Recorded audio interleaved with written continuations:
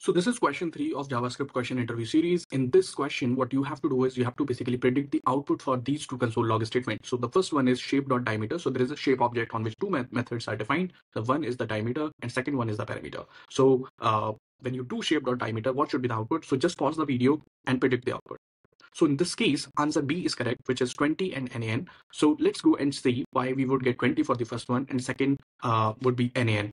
So shape.diameter, if we go to the diameter function, so diameter function is actually a regular function, and inside the regular function, this basically points to the same object in which the function is defined. So in this case, this dot radius will actually give you 10, and 10 into 2 will give you 20, and hence the first one would be 20. But when we do shape.parameter, parameter is actually a arrow function which is defined again onto the shape object. So in this case, the arrow function, they do not have their own this. So basically they inherit this from the outer environment or the lexical environment. So since in this case, the shape object is defined inside a global scope, so this would basically be pointing to the global scope or the window object in this case. So the same would be inherited to the arrow function. So here, this is actually pointing to the global space, and there is no radius variable available in the global scope. So when you do this dot radius, so this would be undefined, and when you multiply undefined with 2 into math.py, this would give you NaN, and hence for the second console log statement we would get NaN. So let's go and hit the run button. You can see we are getting 20 and NaN. So this was all about this question. The main idea was just this keyword.